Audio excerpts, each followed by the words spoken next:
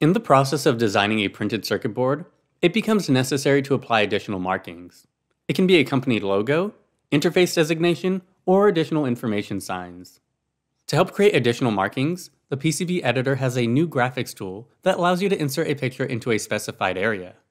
This tool supports any of the four formats: JPEG, bitmap, PNG, and SVG. After selecting the image, it remains to specify its quality, and then the tool converts the image into a region on the active layer. If necessary, you can invert the image, and to resize, use the Resize Union tool. If you need to import images in separate regions without joining them into unions, you must switch to primitives when importing.